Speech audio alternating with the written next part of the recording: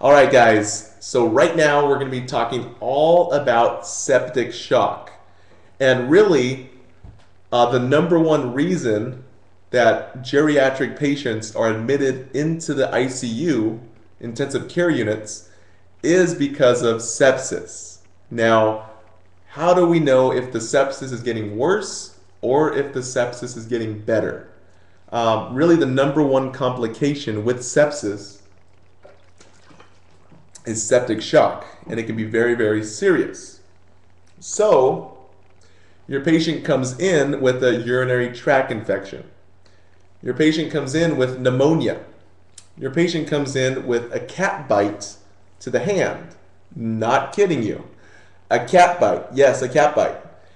If that infection gets so bad and it reaches the bloodstream, then your patient has a infection in the bloodstream. That's what's called sepsis. Now, if that infection gets so bad that it starts to it starts to infect other organs, and it starts to mess around with organ function, because we know that blood goes everywhere in the body, right? Obviously. And blood has really only one main function: to maintain perfusion, right? And it also transports drugs and nutrients and all that other stuff. But really, without oxygen, your body dies. So, how does sepsis mess up this pressure, pretty much? How does sepsis mess up this perfusion and mess up this oxygen supply? We're going to talk about that right now. So, early sepsis is really all about assessing your patient in terms of what's going on with your patient here. And I made this little chart for us. So in early sepsis, you have a decrease in MAP, okay? A decrease in mean arterial pressure. Now, mean arterial pressure, what does that mean? That means that your patient has decreased perfusion to the body. And mean arterial pressure just means, if you think about low pressure, that means low perfusion, low oxygen. So we get our mean arterial pressure. How do we get that? What we do is we add up the two diastolic pressures, so like 120 over 80, let's say, two 80s, add those together, that's 160. Then we add a systolic with that. Systolic is our first number in our blood pressure. So 160 plus another 120, that's 300. And then we divide all those numbers by 3. And if it's greater than 60, then we are okay. Okay? So it has to be at least greater than 60. 60 is the bare minimum of what we should have in terms of the body's barely holding on in perfusion and having oxygen around the body. So anything less than 60 in terms of your MAP, that means your oxygen is being, your body's being suffocated from oxygen.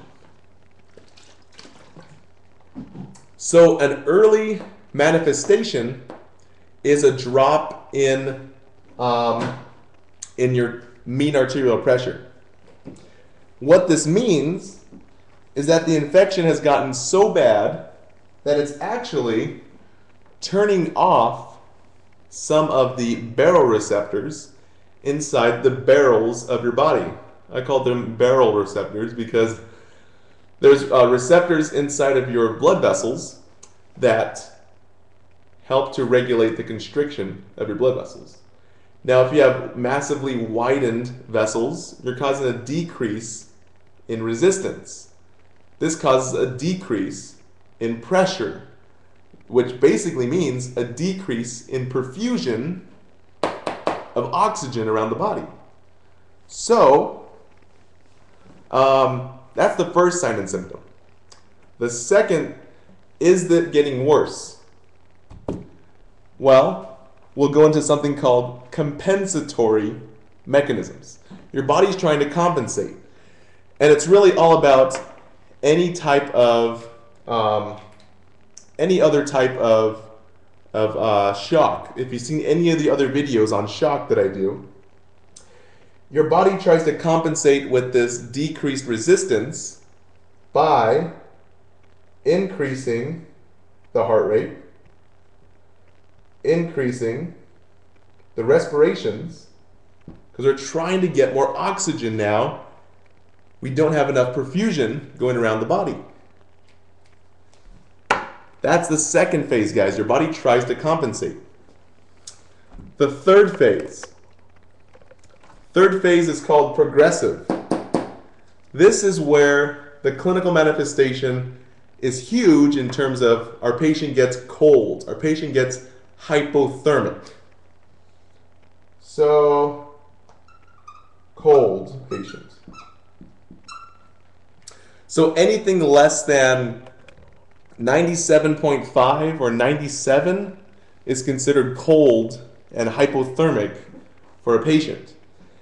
Now, obviously, assess your patient, and you know, I've had patients who said, "Oh, I'm just cold-blooded," but guys, no one is 93 temperature cold-blooded. Okay, they're not.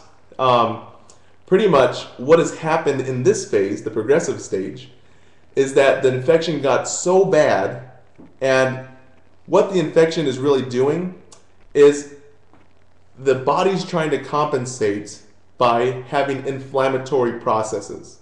Anytime you get a cut on your finger, your body has an inflammation process. And inflammation swells up, right? Your finger swells up, and you try to fight off this infection. Because the last thing your body wants to do is let that infection go all over the body without putting up a fight.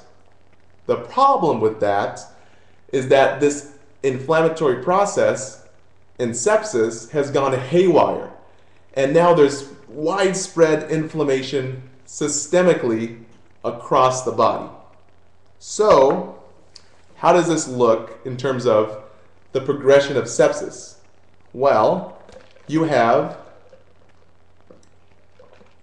inflammation systemically everywhere in the body.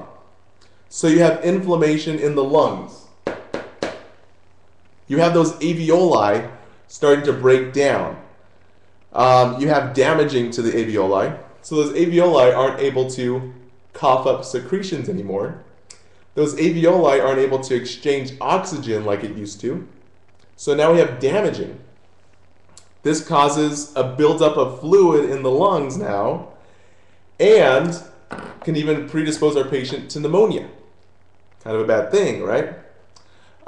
In terms of your kidneys, this causes a damaging effect to your kidneys as well because of the inflammation. Now your glomeruli are all inflamed inside your kidneys. Now we have decreased urinary output, right? Because we have those big dilated vessels now. The baroreceptors are inflamed now and turned off. So we have a decrease in resistance, decreasing in perfusion. So your body tries to compensate in holding on to volume, not letting your body pee. So if your patient does pee, it's going to be very, very thick, very, very brown, very, very odorous, very concentrated.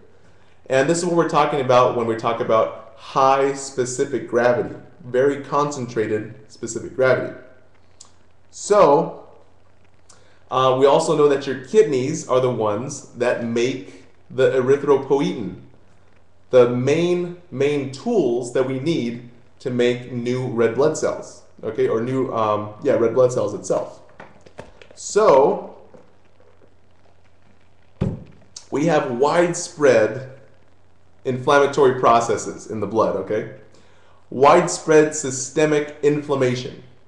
So, lots of bleeding that can be going on in the blood, or lots of broken vessels that can be going on from this massive inflammation, okay? So what happens? What happens when we bleed? How do we stop bleeding? I'm not talking about hypovolemic shock. I'm talking about septic shock. So little tiny bleeds going on. Well, your body stops bleeding by putting platelets on the area and patching it up with platelets, right? So how does your patient end up in DIC with septic shock? Well, according to the book, the Iggy book, these platelets try to patch up all the inflamed organs. So now all the organs, and really systemically, the organs are inflamed in your body, and they're getting really, really irritated, and to start hemorrhaging just a little bit. So these platelets go and they try to patch up these little hemorrhages in the body. Now that's all fine and dandy, but your body only has a limited number of platelets in the body. And really once that limited number is used up, then your body has to regenerate these platelets, and it takes a little while to regenerate. So it takes a little while to regenerate this fibrin and fibrinogen, which is really just stickies on the end of our platelets that help our blood to clot together. So without fibrin and fibrinogen, and without these extra platelets, the body has systemic bleeding, which then cascades into DIC, which is just a very, very, very bad bleed, which we cannot stop, which is ugly. That's why septic shock is really the ugliest when it's really in your refractory stage. So when does all this happen? Well, we're going to get into that. I remember my instructor telling me that she had a patient that was bleeding so bad, who was in septic shock, that they're bleeding out of their eyeballs. And she's like, she's been in nursing for like, I think 20, 30 years. She was saying that a patient was bleeding out of their eyes and they couldn't stop the bleeding, which is actually really sad, but really bad, obviously. This systemic bleeding, guys, this is what directly leads patients into MODS, multi-organ dysfunction, or basically multi-organ system failure, which is all the body organs shutting down in the body. So let me stop the video here, and we're going to get into some more clinical manifestations of septic shock.